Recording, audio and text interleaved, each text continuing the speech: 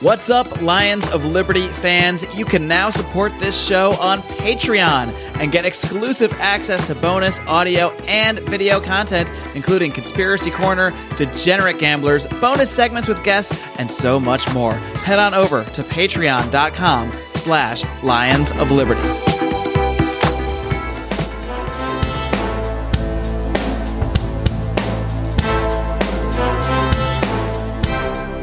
Welcome to Felony Friday, a presentation of the Lions of Liberty podcast. Here is your host, John Odermatt.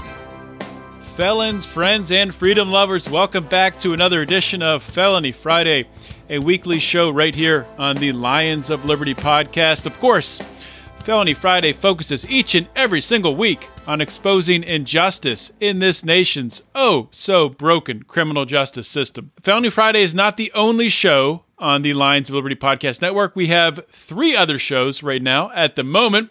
We kick off every week with the show every Monday, hosted by Mark Clare. It is our longest-running program, our flagship program.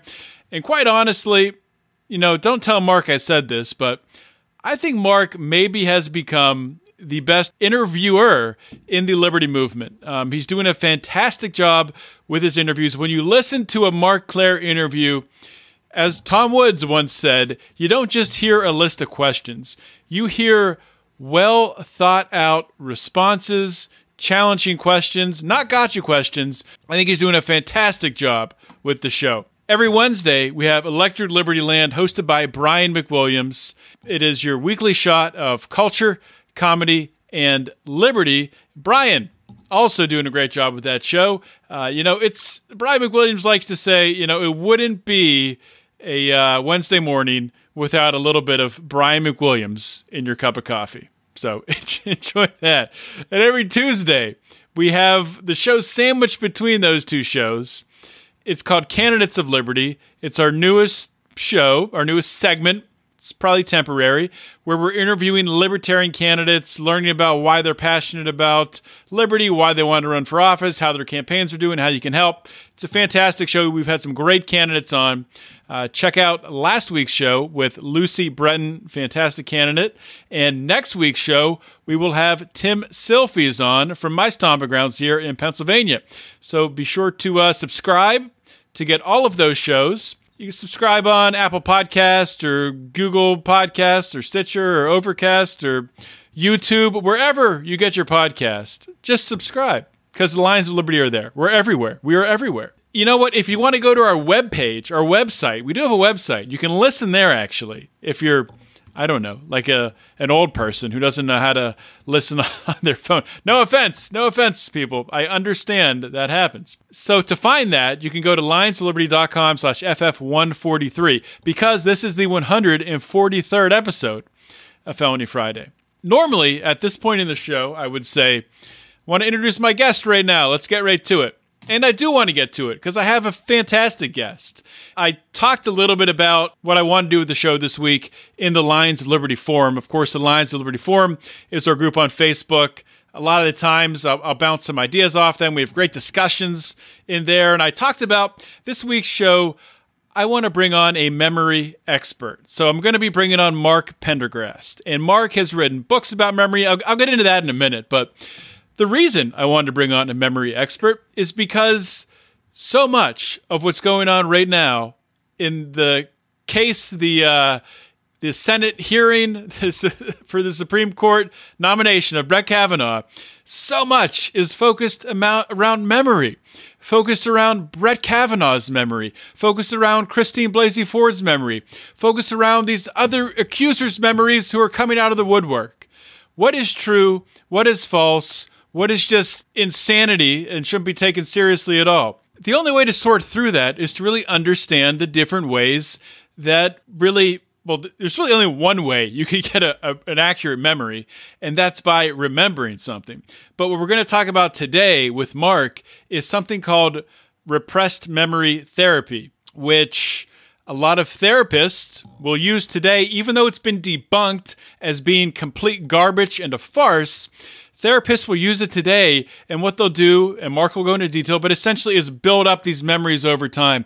They start in these therapy sessions by, maybe there was some sort of trauma, an assault, a sexual assault, something like that, and they'll try to pull out the memories of their patient. And in doing this, they're not pulling out memories, they are planting memories. And they'll bring up circumstances, say, well, did this happen? Did it happen like this? Well, was this person doing this? Or what happened next? Did this happen next? Did you run out the front door or the side door? And they create these memories as they talk through it about stuff that maybe at the root of it, something similar did happen to them, or maybe not. Maybe nothing like that happened. And it's just everything's completely fabricated. It's not real. We're going to talk through that because I think it's important. And before I introduce Mark, there's a couple of other things I want to hit on here because I think it's important and it's topical. So you've heard about lie detectors recently, right? During these Senate hearings, leading up to the Senate hearings, they've said that Christine Blasey Ford took a lie detector test. Well, if you're a regular listener of Felony Friday, and you should be, if you're not, shame on you.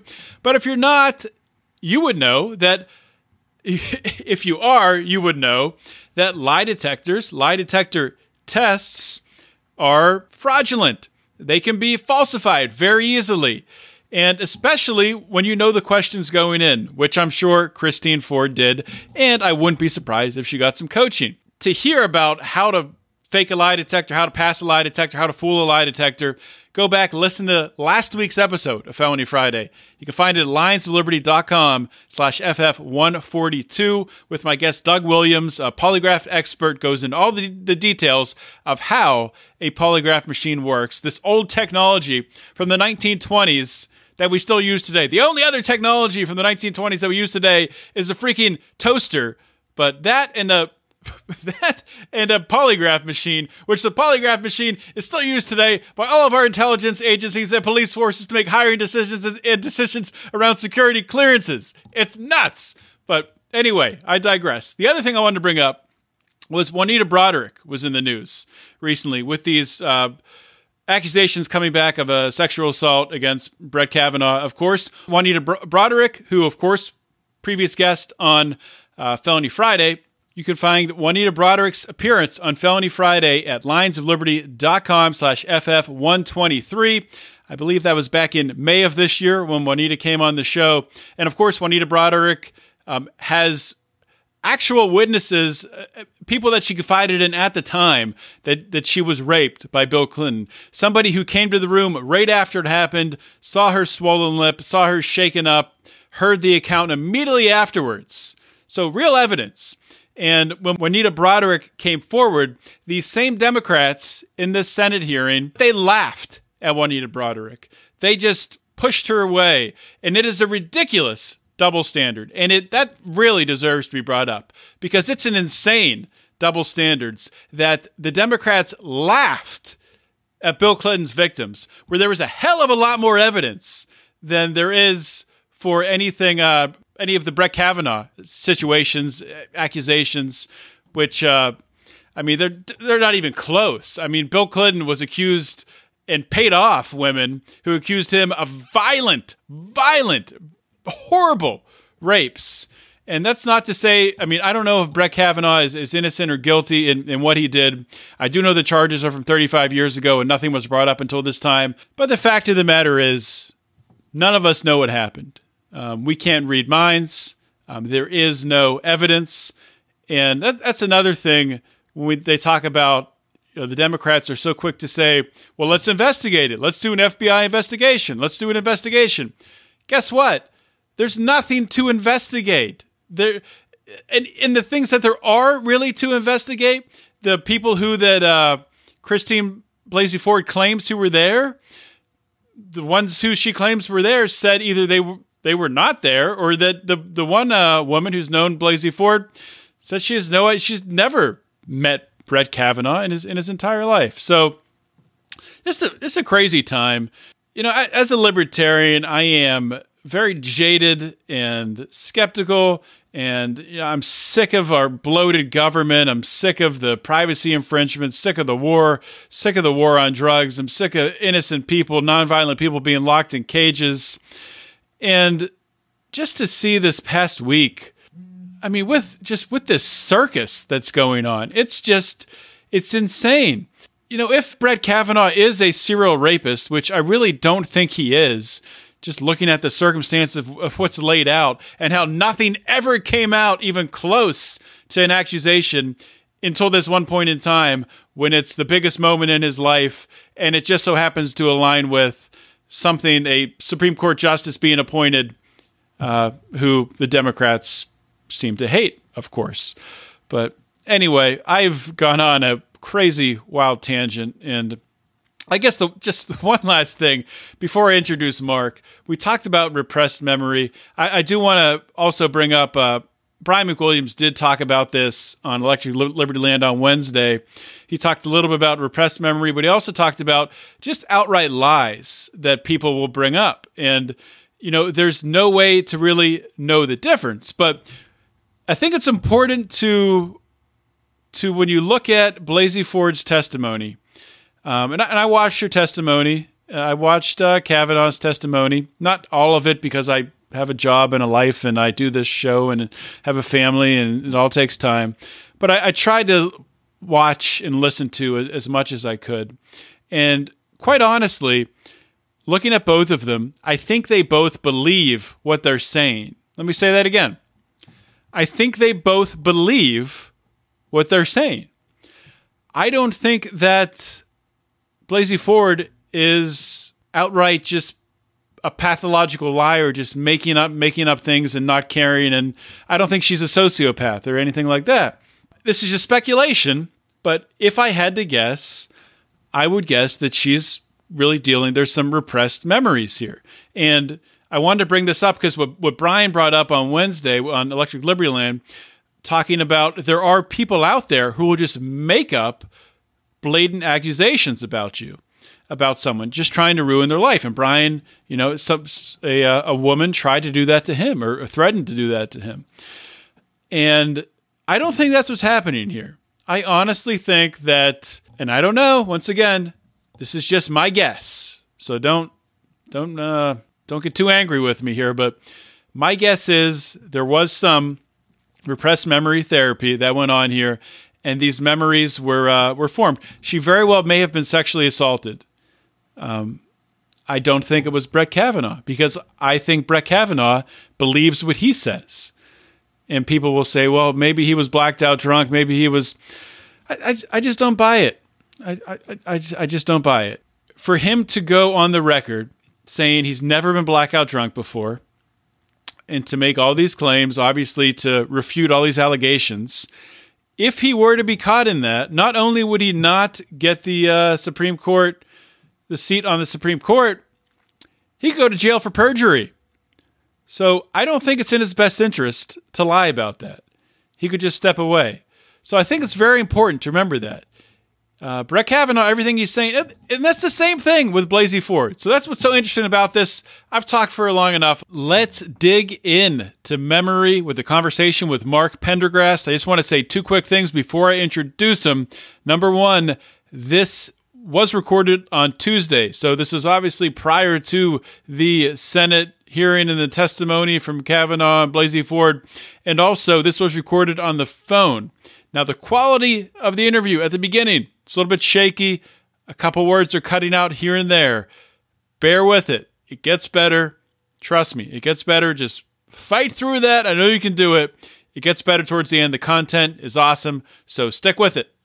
With Mark Pendergrast. Mark Pendergrast, this is his second appearance on Felony Friday. You can go back and hear his last episode. It was episode 47. You can find that at lionsofliberty.com/FF47. Mark has written books on a wide range of topics all over the place, but today we're talking about memory. The 3 books that you want to check out from Mark that are all focused on memory. The first one is Memory Warp, How the Myth of Repressed Memory Arose and Refuses to Die, Victims of Memory, Sex Abuse Accusation and Shattered Lives, and The Most Hated Man in America, Jerry Sandusky and The Rush to Judgment. Mark, welcome to Felony Friday. Hi, thanks for having me. Actually, the most relevant book to what we're going to talk about is Memory Warp, How Repressed Memories Arose and Refused to Die, how the theory of repressed memories arose and refused to die. Okay, well, I'll link to all of those books on the show notes page, and I'll put Memory Warp first as being the most relevant. And as I said in the intro there, for our listeners that didn't hear last time that you were on the show, we were talking about the Jerry Sandusky case, which, as I noted, you wrote a great book about, really your insight into that case. I don't want to spend time talking about that today. I think we have enough to talk about. But the reason I wanted to bring Mark on is because Mark has this outstanding background, this expertise in the field of memory, and most specifically talking about false memories that are the result of this debunked theory called Repressed Memory Theory. And we can get into talking about all of that. But really, I wanted to bring Mark on to talk about the possibility that what Mrs. Ford is remembering didn't really happen. And that might sound confusing to say, but we're going to get in the details of it. So, Mark, I think a good place to start would be really talking about what repressed memory is, where this therapy came from, who started this, and I guess starting there is a good place. Sure.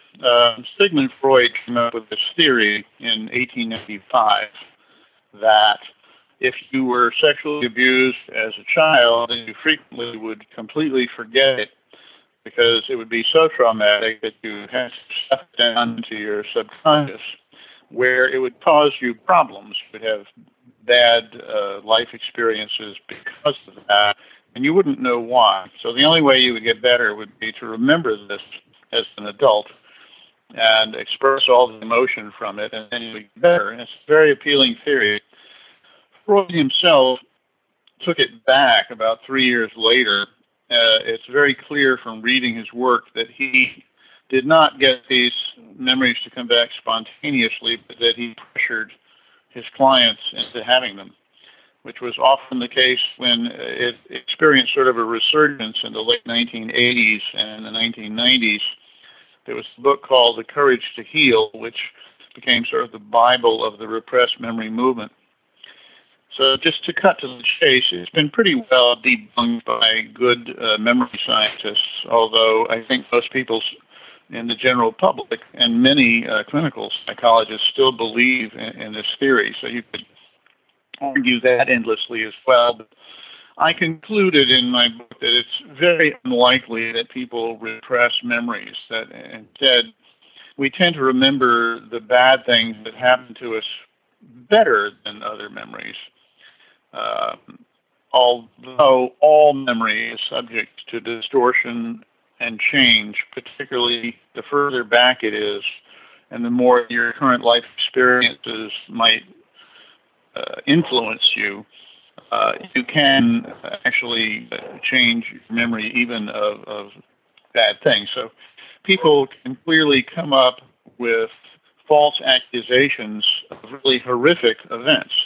And that's been shown in many psychological experiments, and it's very obvious that happened in a large way during the 80s and 90s, and that this kind of therapy continues to this day. But you don't actually need therapy to change your memory. We all do this, and if somebody told you, for instance, the most famous example of this was telling people that they had been lost in a shopping mall and were severely traumatized when they were children. And many people would rehearse this and then come to remember it in glowing detail, even though it had never happened. And I covered all kinds of cases of people who remembered being in satanic ritual abuse cults and other really awful things where they ate babies and witnessed murder and were horribly, horribly abused, none of which was true. So when I first heard these allegations about Kavanaugh, and they were from over 3 decades ago, I, immediately thought, well, I wonder if this has anything to do with repressed memories. I wonder if she always remembered this or not. The first thing I always ask people is this something that you always recalled? Now, just because you always recalled it doesn't mean you would talk about it. A lot of people don't talk about it. It's embarrassing. It's painful. And many people never reveal it, but it's not that they forgot it. So that's my big question here. I don't know if Ms. Ford is going to tell us whether that's the case or not. But, the fact that she first talked about these allegations in couples therapy with her husband, it raised a little bit of alarm, although couples therapy is not normally where you remember this stuff. It's usually in individual therapy. But then she was in individual therapy the next year, and it's not clear to me whether she named Kavanaugh in the first place or whether she was searching to try to remember who it was. And if that is the case, if she was searching to try to remember who it was, that's an indication that possibly it was repressed memories, because often people would think, oh, somebody did something to me, but I can't place a face to it, and then under the influence of guided imagery or dreams or something like that, they would come to envision it. So that's but her husband says that she did name Kavanaugh in 2012 during the therapy. He may be misremembering, or he may be misrepresenting, because he, of course, would want to, say that this was true. Now, on the other hand, what disturbed me about this was Mark Judge, his friend, who was supposed to have jumped on and to sort of add to the pile of attempted molesters. He says he didn't do it. Kavanaugh says he didn't do it. He sounds very convincing, Kavanaugh does. But Mark Judge wrote a book called Wasted, which was a thinly veiled autobiographical account of the immense amount that he drank at Georgetown prep school. And there's a character in the book whom he called Bart of Kavanaugh, which is very clearly Brad Kavanaugh.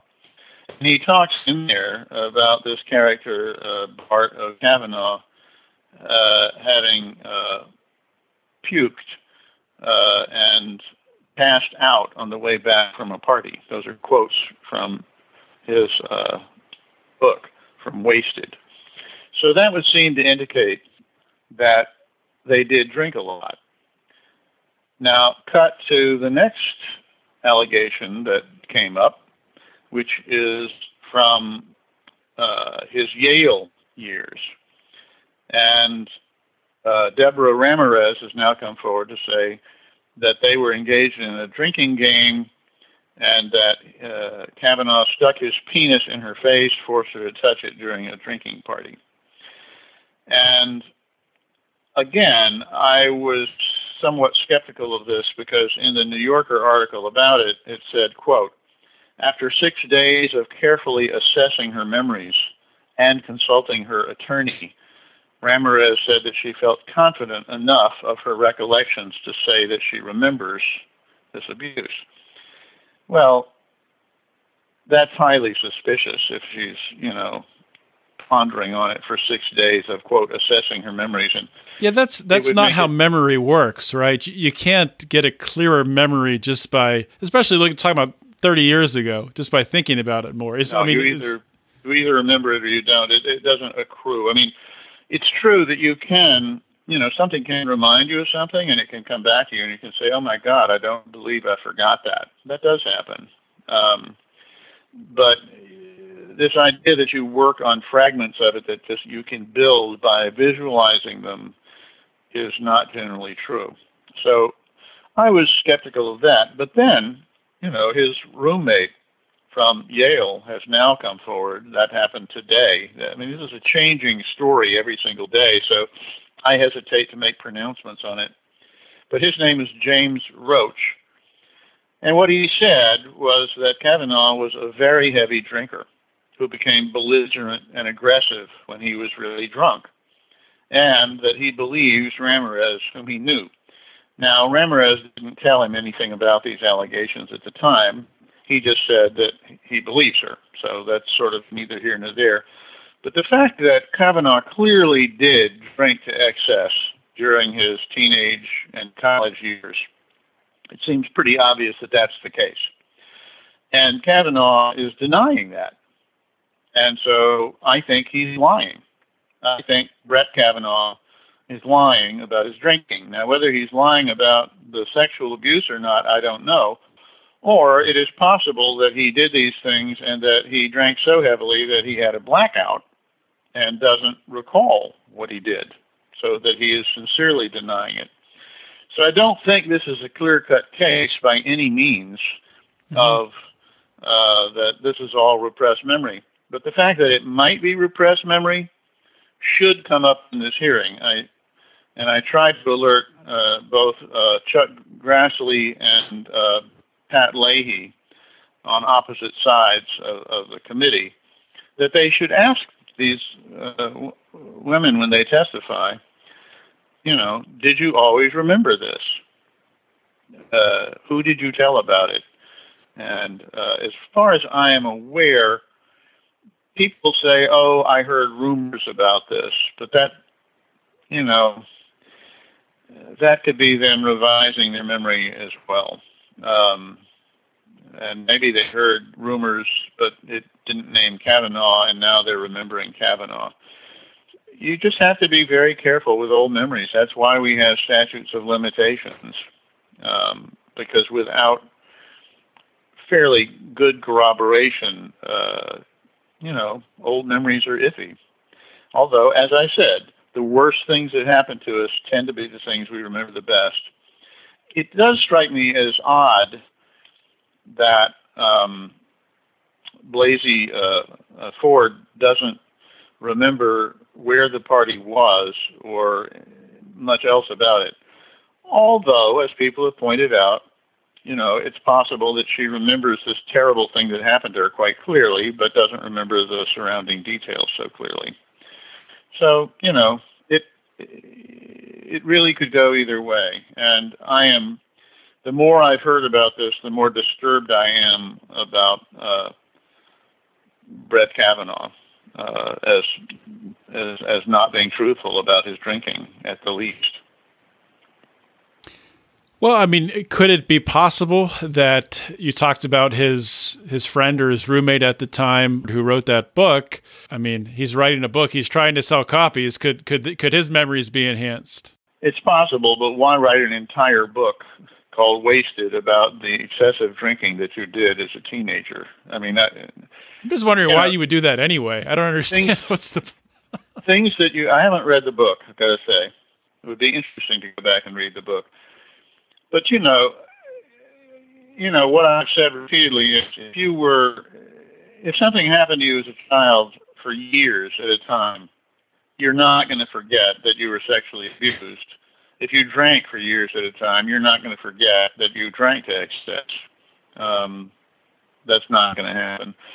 And the fact that he named Kavanaugh in a very thinly disguised fashion and said that he puked and passed out on the way home from a party is, fairly indicative, I think, that probably happened. And the fact then that his roommate from college pretty much said the same thing, that he would drink very heavily and would become belligerent and aggressive. I don't know why he would make that up. He was his roommate. I mean, do you remember...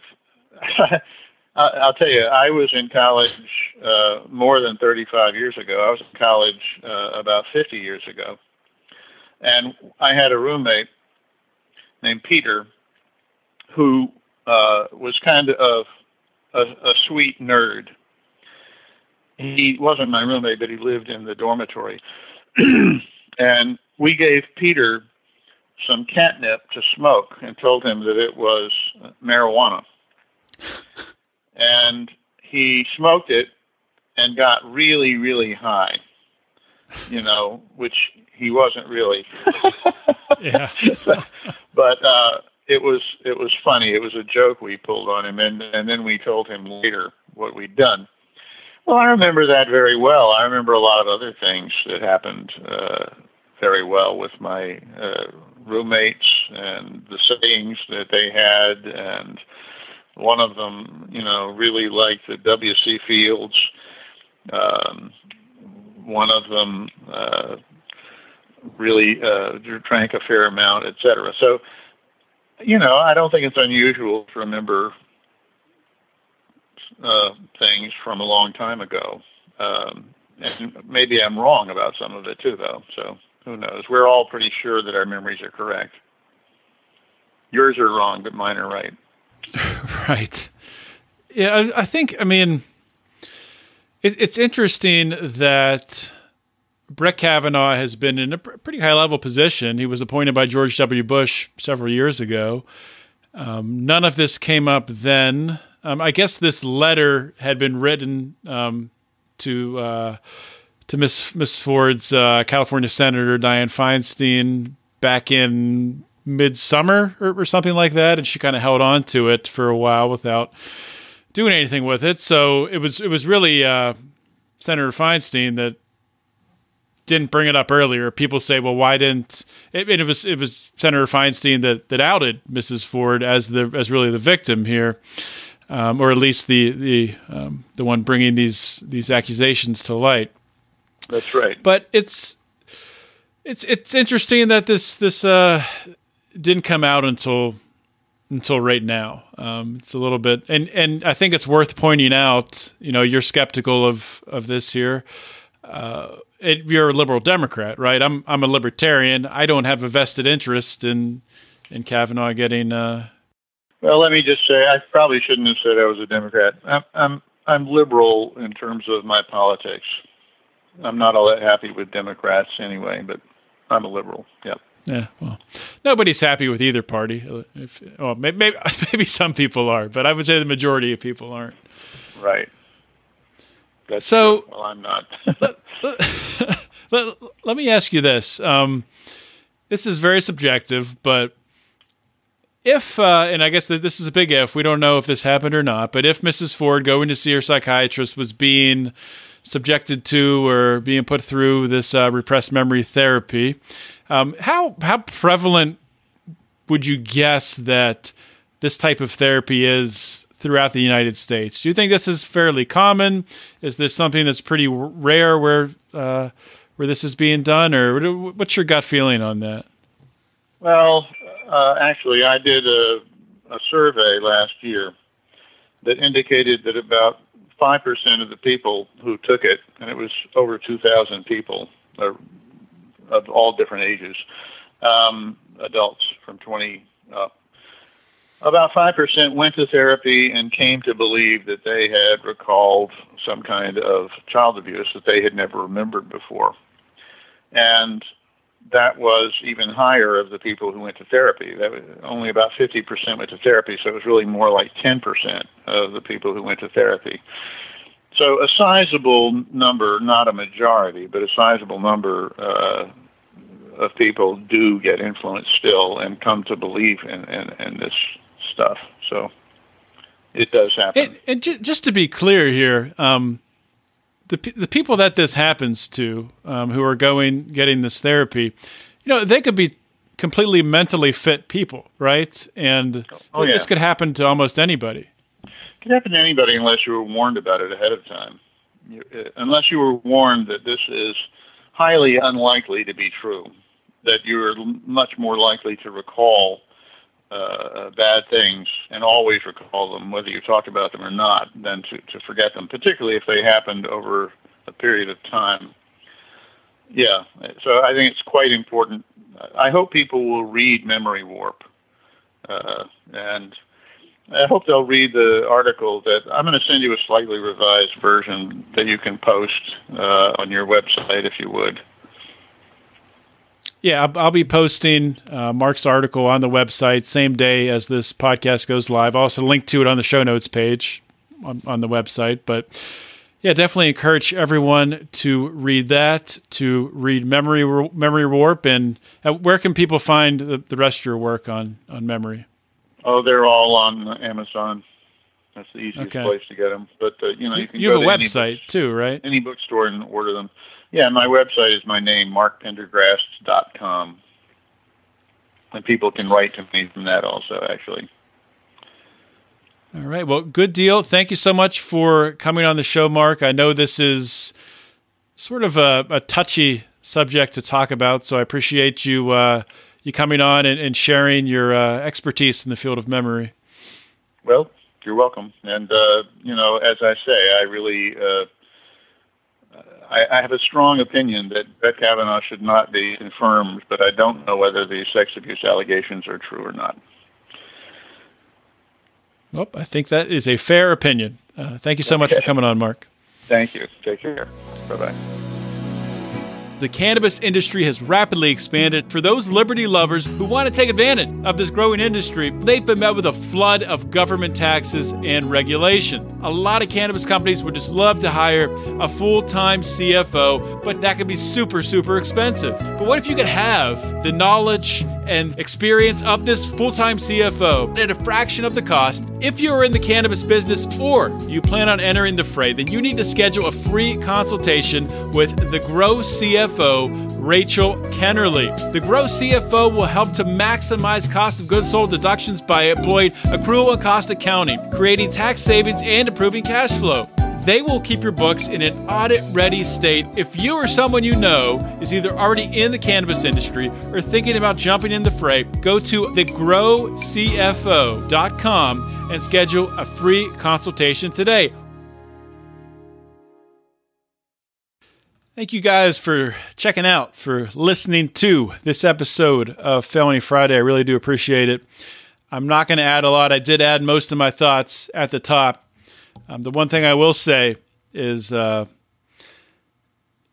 things are not always as they seem. I think people want to simplify things and make them simple. I think when you look at a case like this, it can be nuanced. As I said at the outset, both of the individuals here who testified before the Senate can believe what they're saying, and still one of them can be wrong. So think about that. Think about what Mark said in his interview. Check out his books. He's a great guest, great guy. Just want to let everyone know out there. I just want to thank you all so much for supporting our shows here on Lions of Liberty. We really do appreciate it. Our Patreon group is just growing like crazy. Do have a special offer, guys. Have a special offer I wanted to talk about today. So, in the middle of the month for our 5-year anniversary, we had an offer that if you joined the Lions of Liberty Pride, at any level, you'll get a free 5-year anniversary T-shirt in addition to all the other perks you get for joining the Lions of Liberty Pride. We're bringing that back for September 28th, 29th, and 30th, the last 3 days of this month, Friday, Saturday, and Sunday. If you join the Lions of Liberty Pride, you get a free 5-year anniversary T-shirt, or if you upgrade during that time, bam, free 5-year anniversary T-shirt in addition to the other stuff you get for that upgrade. So that's awesome. I mean, you can't beat that. You can't beat that. The Lions of Liberty Pride is amazing. In addition to the free stuff, all the merchandise, you get access to all of our bonus material, which is great. I know right now as I speak, record this is Thursday night, and this is obviously airing on a Friday, but tonight, Thursday night, Mark and Brian and Rico are recording a new episode of Conspiracy Corner. That is one of the favorites of the Pride. They love that. I forget what the topic is, but I'm sure it's going to be fantastic. And then every week in the Pride, we have our little show called Degenerate Gamblers. And that's myself and Brian McWilliams and Rico. And for the most part, we just talk shit and bullshit and have fun and talk about stuff that's going on in the world and tell stories about college and make fun of each other. And we also talk about gambling just a little bit, but not real gambling with fake money, of course, because it's fun. It's fun to talk about, liberty is serious business. It's a serious business, but you got to be able to have some outlets, some ways to just to let it go and have a good time. So if you want to hear 3 libertarians just have a good time and talk about sports, talk about gambling. Join the Pride for $5 a month, and you'll get every single week. You get at least a half hour we do every week, sometimes more than an hour, of Degenerate Gamblers. It's a great show. I love recording it. So that's it, guys. That's all I have. Thank you all so much for listening. This is John Odermatt signing off. Always remember to keep your head up and the fires of liberty burning.